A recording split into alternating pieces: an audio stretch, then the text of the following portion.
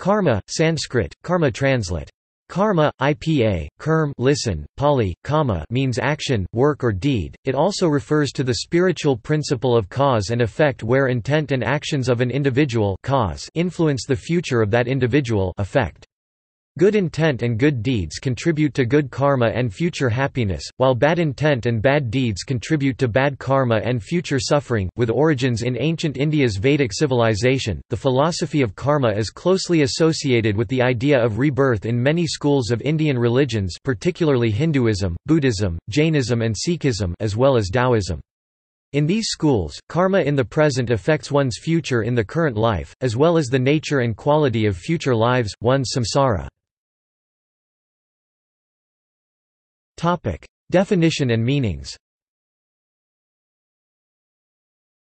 Karma is the executed deed, work, action, or act, and it is also the object, the intent. Wilhelm Halbfass explains karma by contrasting it with another Sanskrit word kriya. The word kriya is the activity along with the steps and effort in action, while karma is 1 the executed action as a consequence of that activity, as well as 2 the intention of the actor behind an executed action or a planned action, described by some scholars as metaphysical residue left in the actor. A good action creates good karma, as does good intent.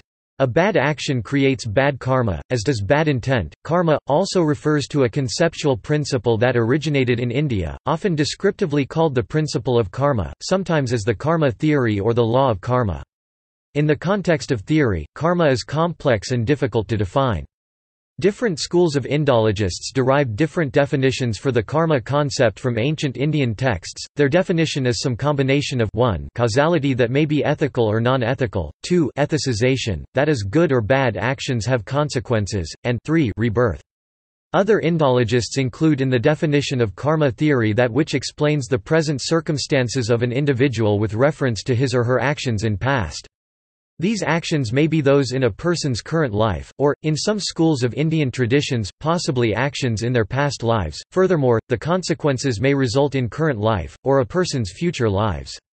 The law of karma operates independent of any deity or any process of divine judgment. Difficulty in arriving at a definition of karma arises because of the diversity of views among the schools of Hinduism. Some, for example, consider karma and rebirth linked and simultaneously essential, some consider karma but not rebirth essential, and a few discuss and conclude karma and rebirth to be flawed fiction. Buddhism and Jainism have their own karma precepts. Thus karma has not one, but multiple definitions and different meanings. It is a concept whose meaning, importance and scope varies between Hinduism, Buddhism, Jainism and other traditions that originated in India, and various schools in each of these traditions. O'Flaherty claims that, furthermore, there is an ongoing debate regarding whether karma is a theory, a model, a paradigm, a metaphor, or a metaphysical stance. Karma theory as a concept, across different Indian religious traditions, shares certain common themes: causality, ethicization, and rebirth. Causality. A common theme to theories of karma is its principle of causality. One of the earliest association of karma to causality occurs in the Brihadaranyaka Upanishad of Hinduism. For example, at 4.4.5-6, it states, "The relationship of karma to causality is a central motif in all schools of Hindu, Jain and Buddhist thought. The theory of karma as causality holds that 1 executed actions of an individual affects the individual and the life he or she lives, and 2 the intentions of an individual affects the individual and the life he or she lives. Disinterested actions, or unintentional actions do not have the same positive or negative karmic effect, as interested and intentional actions. In Buddhism, for example, actions that are performed, or arise, or originate without any bad intent such as covetousness, are considered non-existent in karmic impact or neutral in influence to the individual." Another causality characteristic, shared by karmic theories, is that like deeds lead to like effects. Thus good karma produces good effect on the actor, while bad karma produces bad effect. This effect may be material, moral or emotional. That is, one's karma affects one's happiness and unhappiness.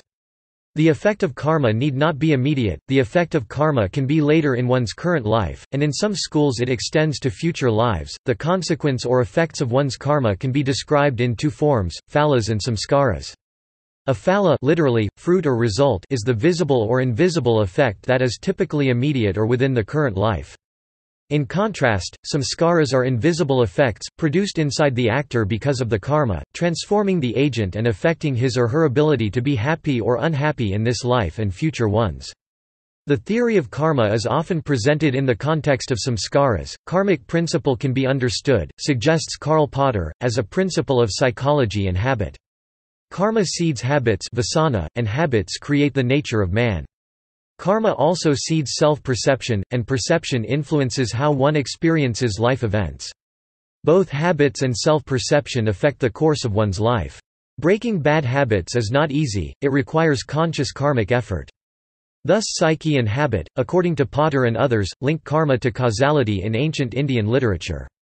The idea of karma may be compared to the notion of a person's character, as both are an assessment of the person and determined by that person's habitual thinking and acting. Karma and ethicization. The second theme common to karma theories is ethicization.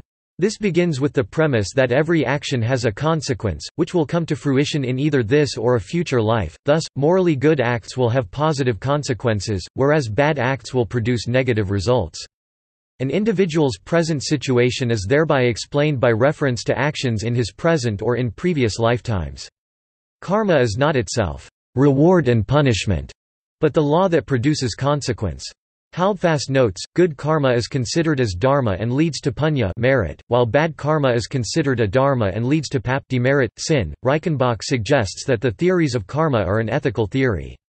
This is so because the ancient scholars of India linked intent and actual action to the merit, reward, demerit and punishment.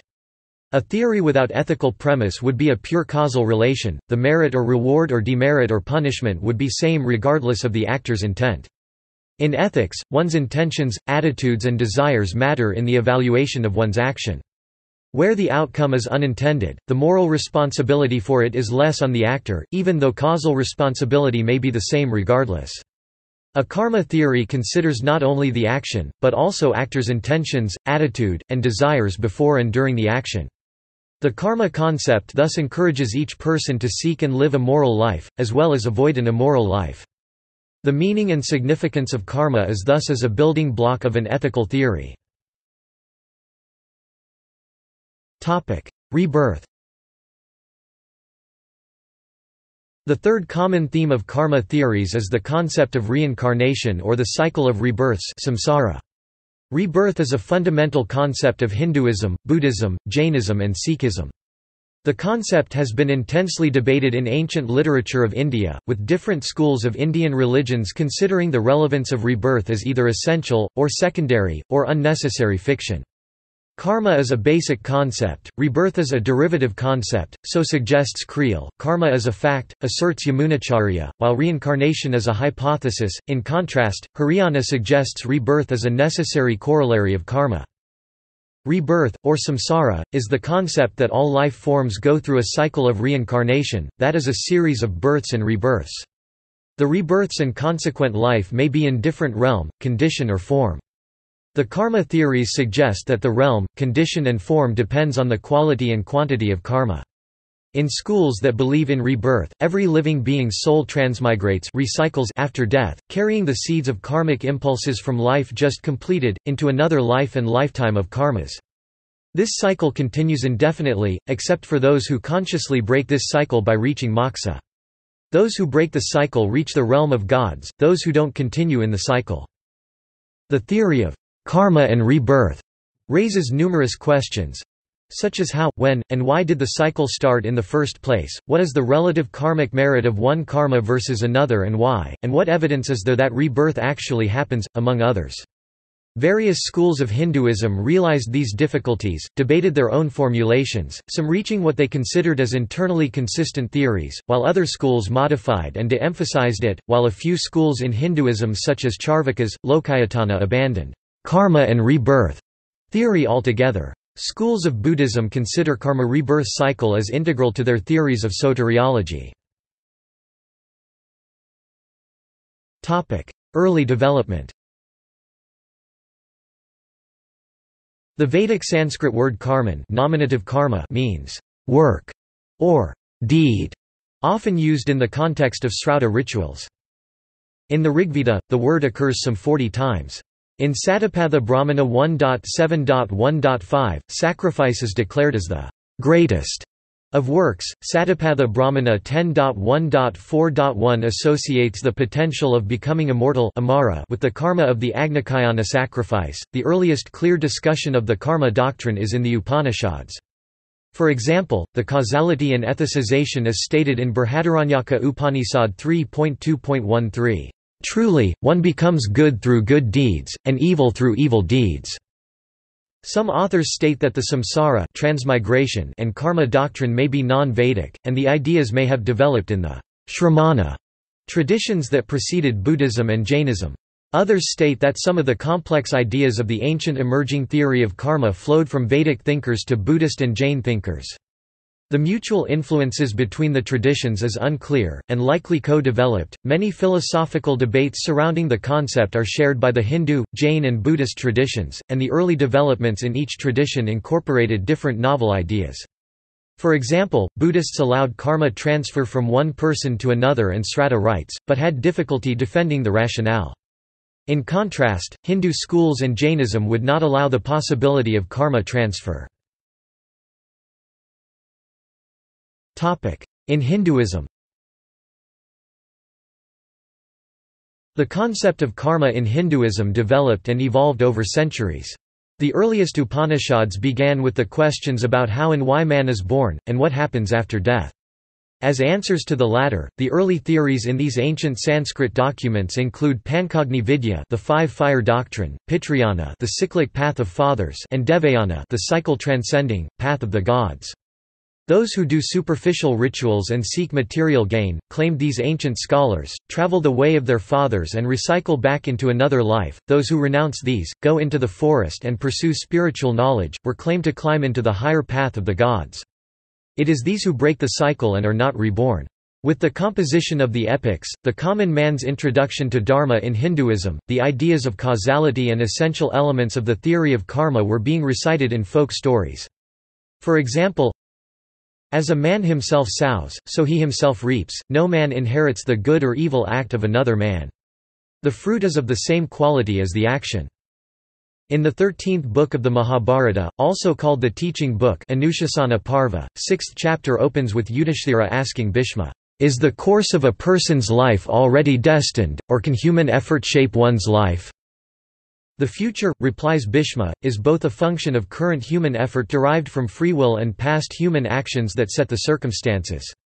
Over and over again, the chapters of Mahabharata recite the key postulates of karma theory. That is, intent and action karma has consequences, karma lingers and doesn't disappear, and all positive or negative experiences in life require effort and intent. For example, over time, various schools of Hinduism developed many different definitions of karma, some making karma appear quite deterministic, while others make room for free will and moral agency.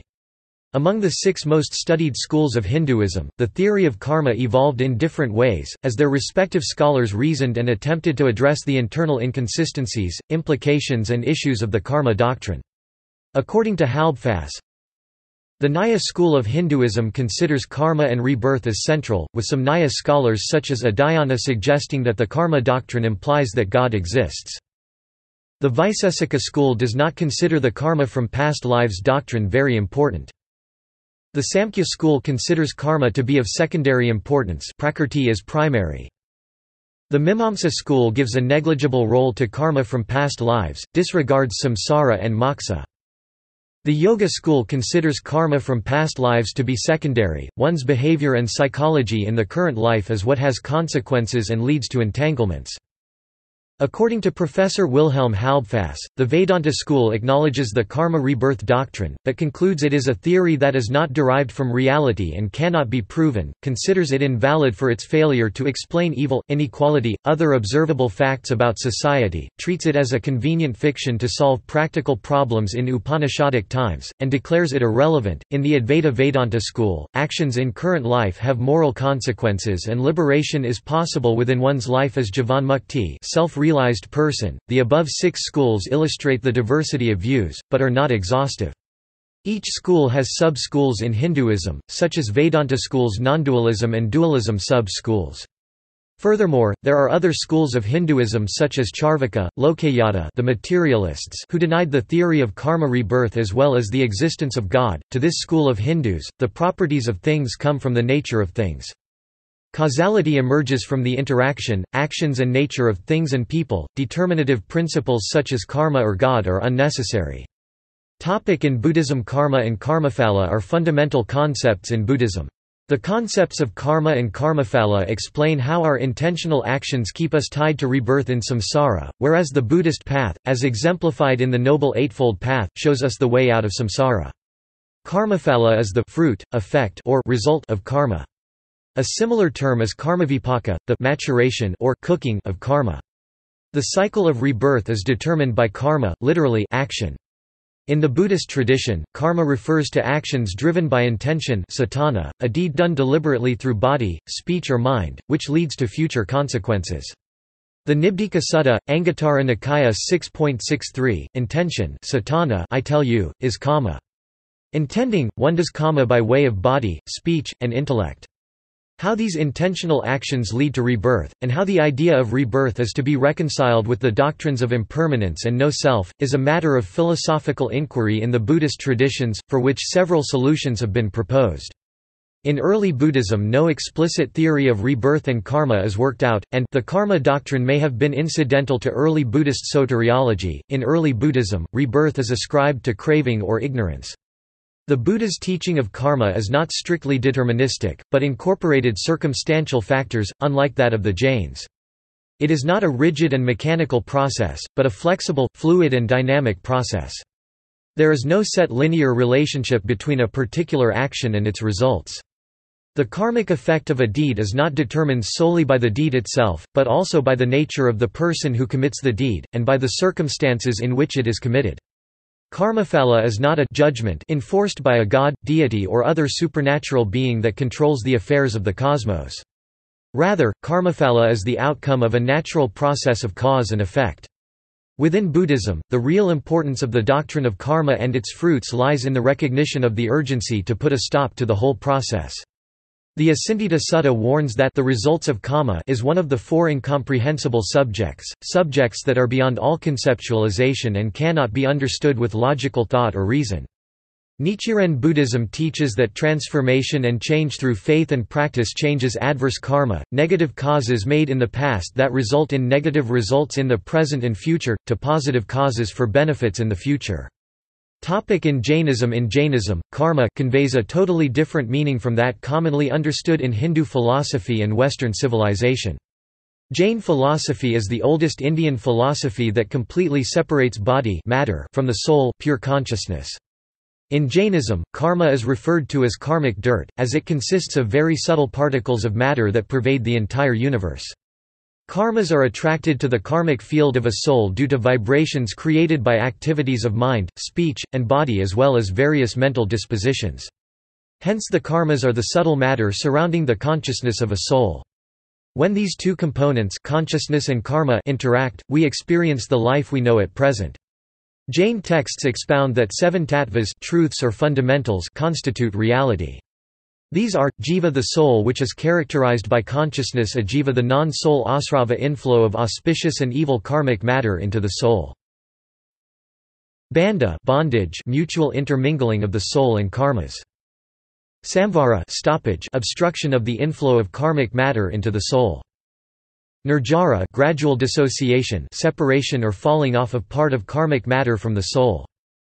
Moksha liberation, complete annihilation of all karmic matter bound with any particular soul. According to Padmanabh Jaini, this emphasis on reaping the fruits only of one's own karma was not restricted to the Jainas. Both Hindus and Buddhist writers have produced doctrinal materials stressing the same point. Each of the latter traditions, however, developed practices in basic contradiction to such belief.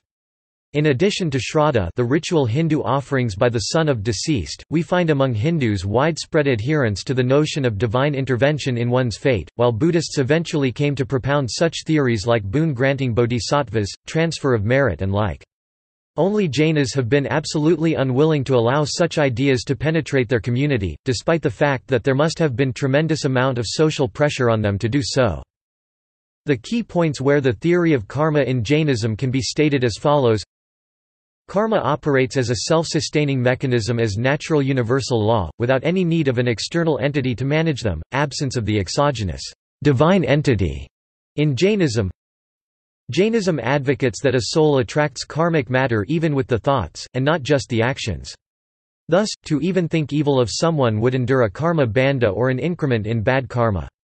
For this reason, Jainism emphasize on developing Ratnatraya, the three jewels, Samyak Darsana, right faith, Samyak Jnana, right knowledge, and Samyak Charitra, right conduct. In Jain theology, a soul is released of worldly affairs as soon as it is able to emancipate from the karma bandha. In Jainism, nirvana and moksha are used interchangeably. Nirvana represents annihilation of all karmas by an individual soul, and moksha represents the perfect blissful state free from all bondage. In the presence of a tirthankara, a soul can attain Kevala Jnana, omniscience, and subsequently nirvana, without any need of intervention by the tirthankara. The karmic theory in Jainism operates endogenously. Even the tirthankaras themselves have to go through the stages of emancipation, for attaining that state. Jainism treats all souls equally, inasmuch as it advocates that all souls have the same potential of attaining nirvana. Only those who make effort, really attain it, but nonetheless, each soul is capable on its own to do so by gradually reducing its karma. Reception in other traditions. Sikhism. In Sikhism, all living beings are described as being under the influence of Maya's three qualities. Always present together in varying mix and degrees, these three qualities of Maya bind the soul to the body and to the earth plane. Above these three qualities is the eternal time. Due to the influence of three modes of Maya's nature, jivas, individual beings, perform activities under the control and purview of the eternal time. These activities are called karma. The underlying principle is that karma is the law that brings back the results of actions to the person performing them. This life is likened to a field in which our karma is the seed. We harvest exactly what we sow, no less, no more. This infallible law of karma holds everyone responsible for what the person is or is going to be. Based on the total sum of past karma, some feel close to the pure being in this life and others feel separated. This is the Gurbani's Sri Guru Granth Sahib law of karma. Like other Indian and Oriental schools of thought, the Gurbani also accepts the doctrines of karma and reincarnation as the facts of nature. Shintoism.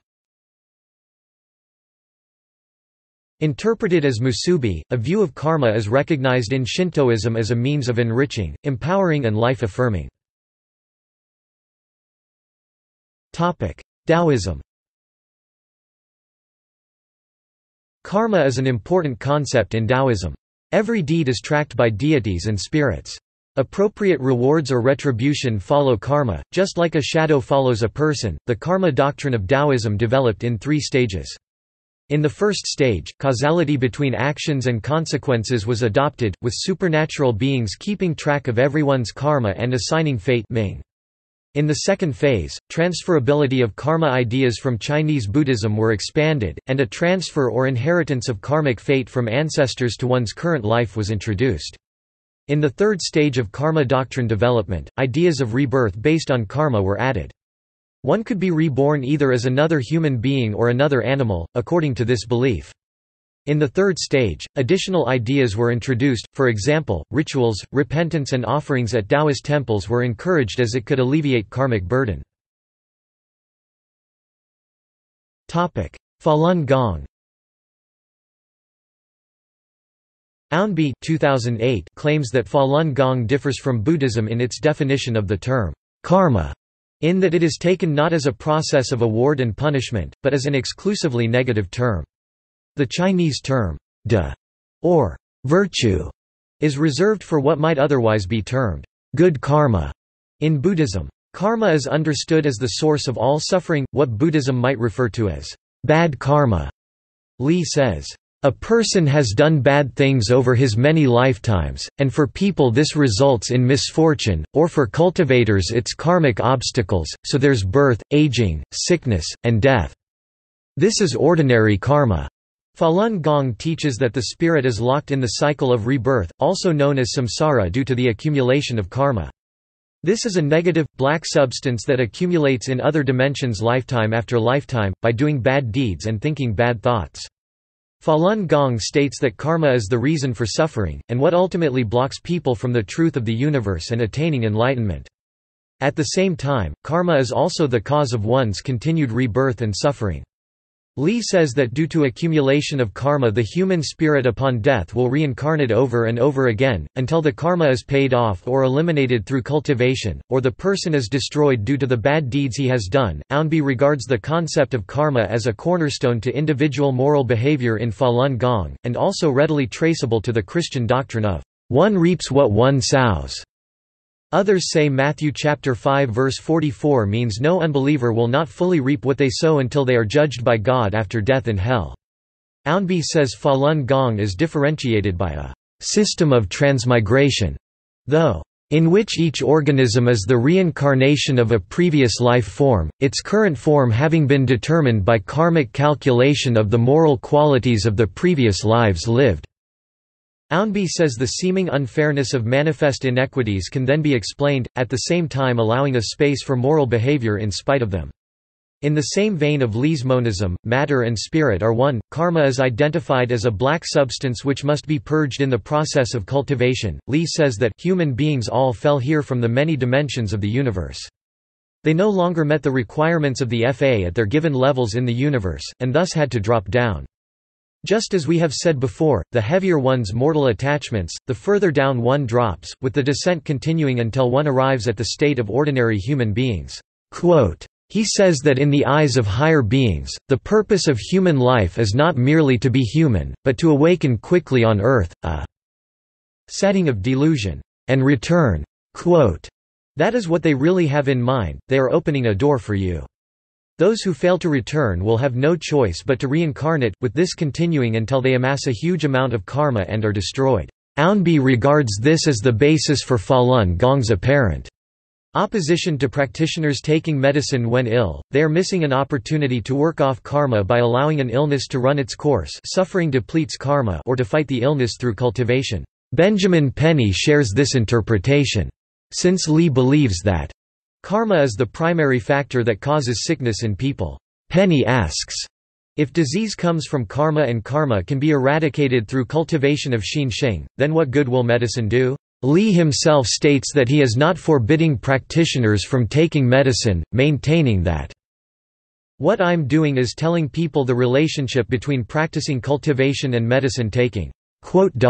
Lee also states that an everyday person needs to take medicine when he gets sick. Schechter quotes a Falun Gong student who says, "It is always an individual choice whether one should take medicine or not."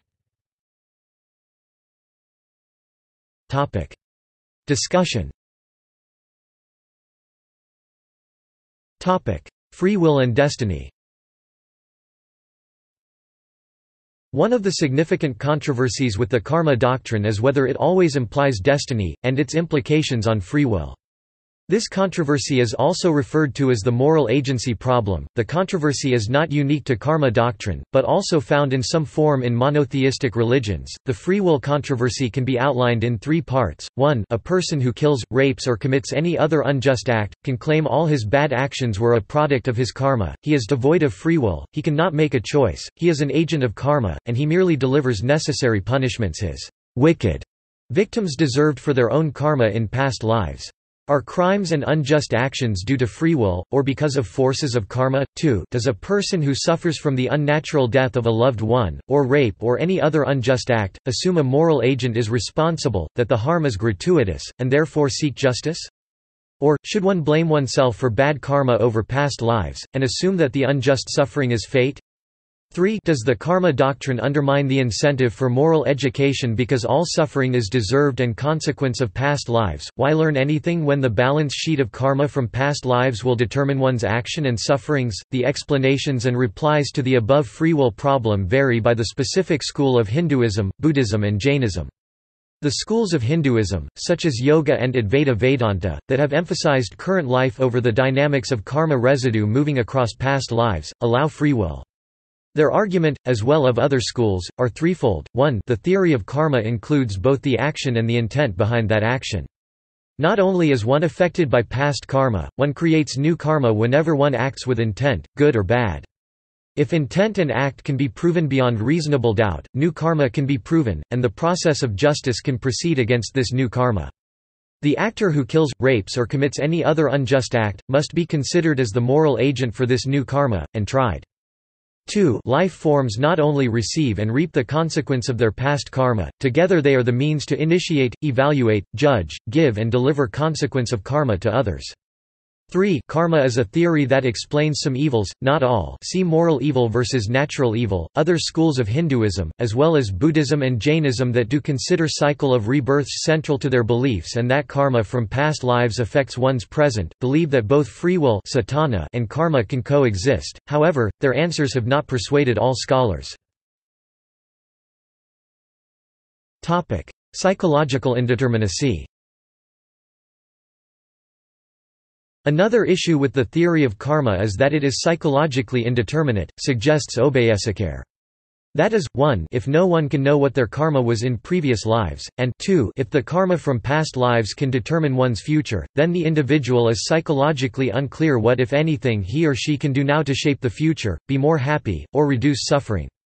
If something goes wrong, such as sickness or failure at work, the individual is unclear if karma from past lives was the cause, or the sickness was caused by curable infection and the failure was caused by something correctable. This psychological indeterminacy problem is also not unique to the theory of karma, it is found in every religion adopting the premise that God has a plan, or in some way influences human events.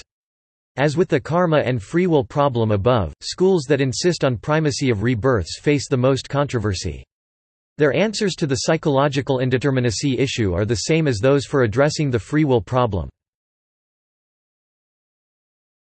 Transferability.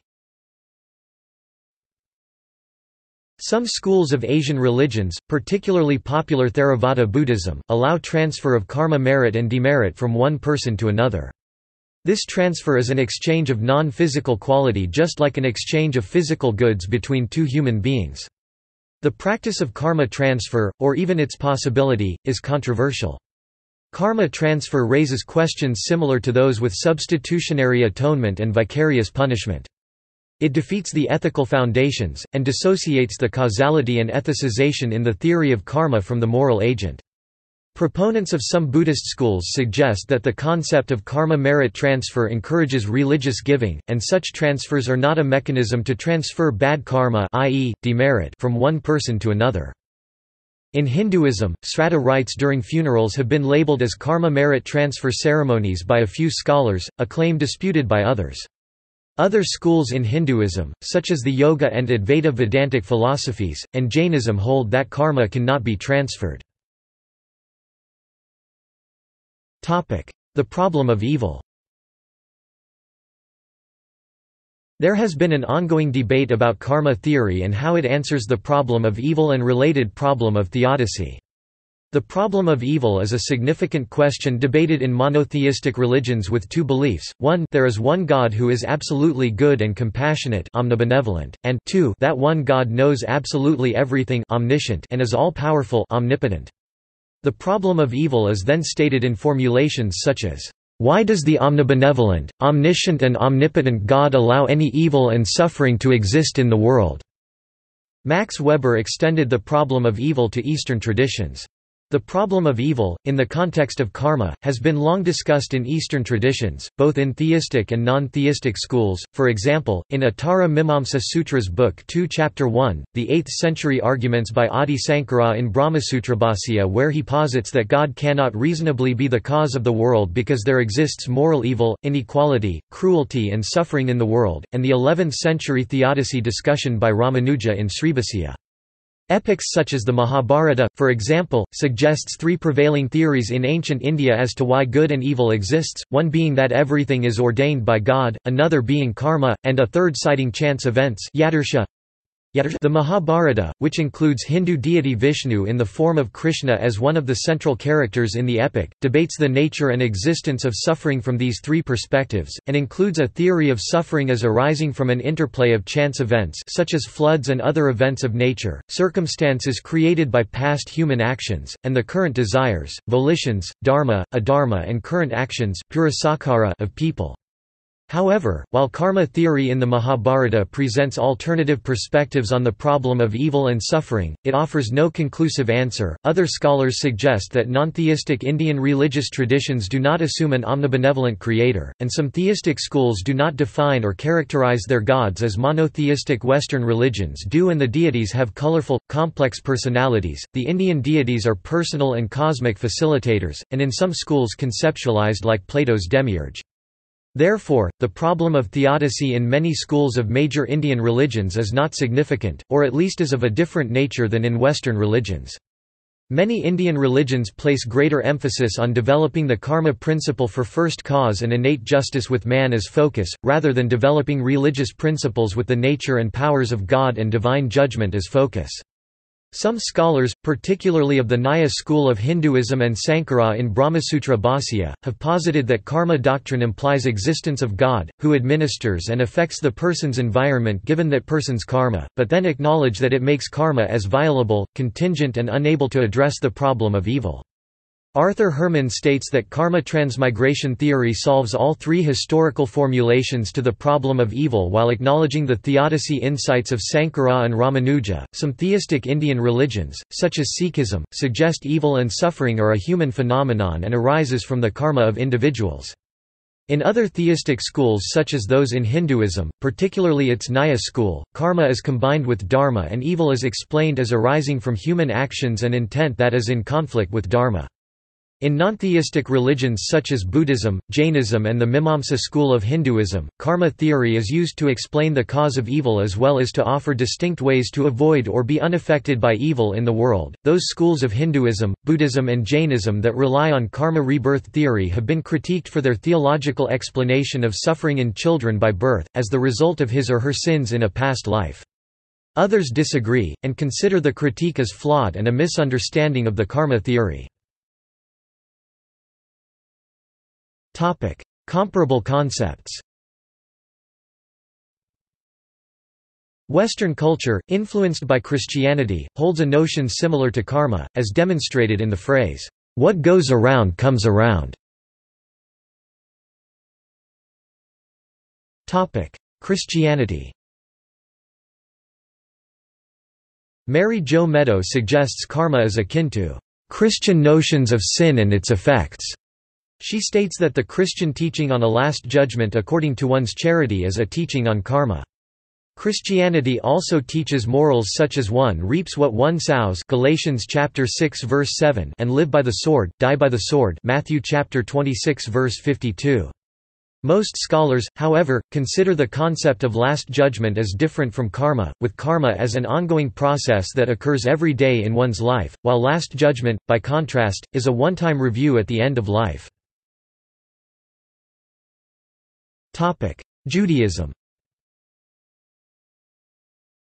There is a concept in Judaism called in Hebrew midah keneged midah, which literally translates to value against value, but carries the same connotation as the English phrase measure for measure.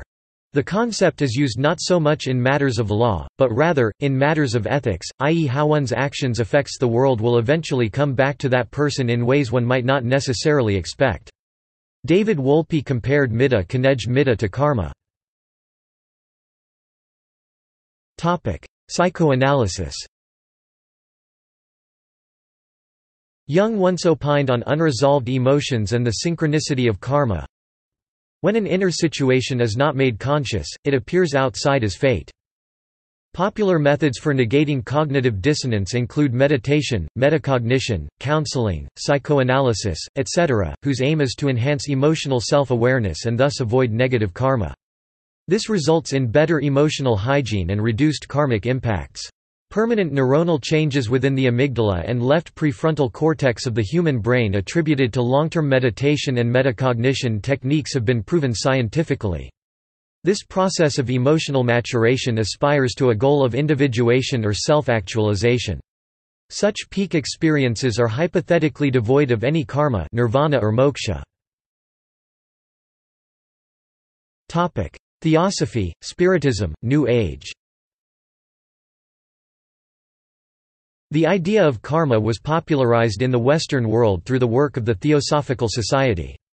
In this conception, karma was a precursor to the neo-pagan law of return or threefold law, the idea that the beneficial or harmful effects one has on the world will return to oneself. Colloquially, this may be summed up as what goes around comes around. The theosophist I. K. Taimni wrote, "Karma is nothing but the law of cause and effect operating in the realm of human life and bringing about adjustments between an individual and other individuals whom he has affected by his thoughts, emotions and actions."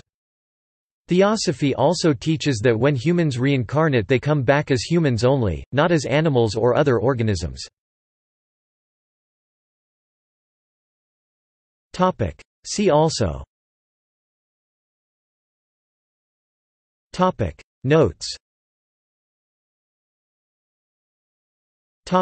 References. Sources. External links. Karma at Curlie